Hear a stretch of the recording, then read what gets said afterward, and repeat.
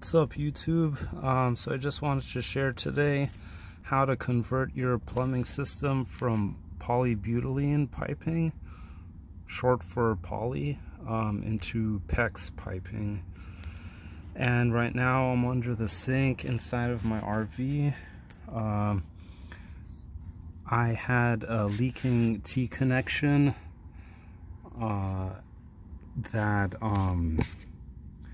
I noticed it was leaking because one day I saw a big puddle outside under my RV and it leaked right here, all the way from here down through the insulation. This is the wheel well, so it leaked right through the insulation and it made a big puddle outside. So I don't know if you guys know, but polybutylene piping, which is the gray piping, it's pretty easy to identify. It was manufactured in the mid 80s to the late 90s, and it was discontinued because there was too many lawsuits of the couplings leaking because it negatively reacts to the chlorine in the water. So it was discontinued for that reason, and I figured since there was lawsuits in like the 90s and early 2000s, that means those piping connections started leaking only after like 10, 15, 20 years, and my RV is 25 years old. So I figured instead of just changing that one bad connector, I would change as many as I can while I'm down here under the sink. So I did a total of 12 connectors and 24 clamps, and I used the cinch clamps. I prefer the cinch tool versus the where is that? I prefer that over the clamp tool because the cinch tool has a removal function where you can cut off the clamps pretty easily. And the tool is cheaper in general versus the clamp tool, which uses these kind of rings. And it doesn't even come with a removal tool usually. So this is a 2-in-1 tool. I got it for around 40 bucks on Amazon. It came with a bunch of cinch clamps, 1/2 inch and 3/4 inch.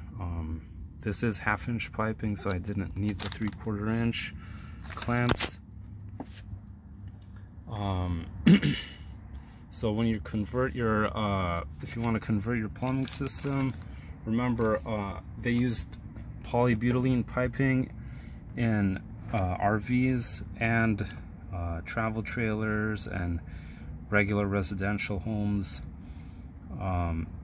So if you want to convert it, you're going to need to get where is it? Oh, hold on a second.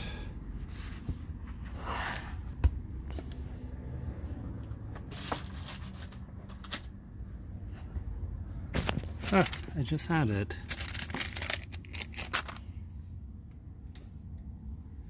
Oh, here it is. So you're gonna need to get something called a polybutylene adapter. The copper ring, if you're gonna use the crimp tool instead of the cinch tool, you can use these rings. The copper ring goes on the poly side, which you're gonna fit in the threads that are closer together. That's gonna go on the poly side. The wider space threads are gonna go on the PEX side. So the black ring is gonna go on the PEX side. The copper ring is gonna go on the poly side. If you're in a really tight spot and you don't want to worry about getting in a painful contortionist position, you could get a shark bite adapter.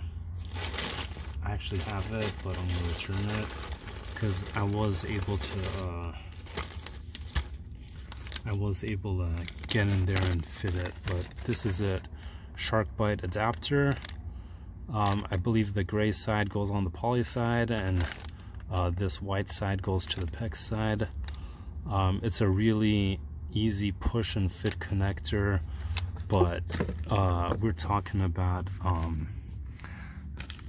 5 times more expensive coupling. This is around $10. This is only a couple dollars. So it's your choice, depending on your situation and the location you're in. I didn't mind spending the extra money, but I just bought it in case I wasn't going to be able to cinch these clamps down in this tight location. One method I did use to cinch it in this tight location, because one thing I don't like about this cinch tool, it's called eye crimp. I don't know if all of them are like that, but it's a pretty big tool, and you can get a mini version if you're in a tight quarter, but you still need to put a lot of muscle into clamping it down. So it's very, very, very hard if you're on the floor under a sink to be able to use 2 hands to crimp it down. So what I did is I got a piece of wood, and I would fit it on here and then use the wood as a holding platform for the other lever, and I would just go like that. So it took a while still, but it definitely did the job. And another note, be careful when you put these clamps on. You want them to go on as straight and evenly around as you can. It can be easy for it to move when you fit the tool, especially if you're in a tight location and you can't really see it well. You could try to put some like duct tape on it so it doesn't move, or you can try to clamp it down with some plier handles, but I didn't want to risk like deforming the clamp and it not making a good circular clamp all the way around. So let me show you real quick. This is for the hot water side. I built this outside. I did almost all of the clamps, as many as I can while I'm outside. And then this is the long pipe that's gonna go up to the sink. I even changed this adapter. See, I clamped that, and this is gonna go right up to the sink. I got this for like $6 online, but they actually sell it at Home Depot for around $2. So if you want to save some money, do that. And here's the old one. Here is the T connection right there. You could see how it's tarnished. So that's where it was leaking, probably on this top part right here. This project is definitely harder than I thought. So far I've spent, how long? 12 hours, and I probably got like maybe 1 more hour to go, or 2 more hours to go, because I want to do everything perfectly right, you know, so I don't need to deal with any leaks or bad crimps. One thing that made this job hard is because you can't just measure these pipes and then put the same length pipes. Sometimes it works, but in this case it didn't, because this long pipe that goes up to the sink, it's a lot more flexible than the PEX pipe. The PEX pipe is a lot more stiff, so I had to shorten I had to shorten this end so that it can fit, and over here I had to drill another hole over here to fit this one in, so that over here it can lay flat and not bend any, like the pipes won't be like bent up a little. So that's what I had to do. And let's see what else. Let me think. Any other tips? I did. I'm gonna change this insulation because it's pretty old and wet.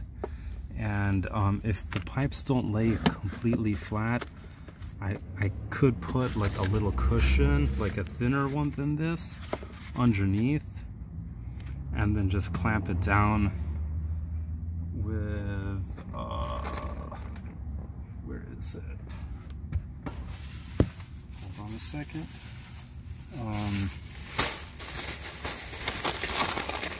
I got this big pack from Home Depot. These pipe clamps that I'm gonna just drill into the floor. So yeah, this was actually like the thin cushion I was talking about. I can put that under the pipe, and it can absorb the vibration when you're driving, so prevent leaks. After I finish everything, I'll probably put like either some cardboard or a paper towel underneath all the new connectors, and then fill it up with water, fill up the RV with water, cross my fingers, turn the sink on, and hope there's no leaks. And I can easily spot the leak if there's like paper towel or cardboard underneath the connectors. So wish me good luck on the rest of this project. Leave me a comment or a like, or any questions you guys have. I'll be glad to try to help you guys out. And good luck to you guys. And one more thing, if you do embark on this big project, you will definitely save at least $1,000, because yeah, plumbing work is not cheap. So if you're a DIYer, I would do this project and look up some other YouTube videos, which I did. Thanks to those people out there, it gave me the courage to do something like this. So have a nice day, guys, and good luck. Bye.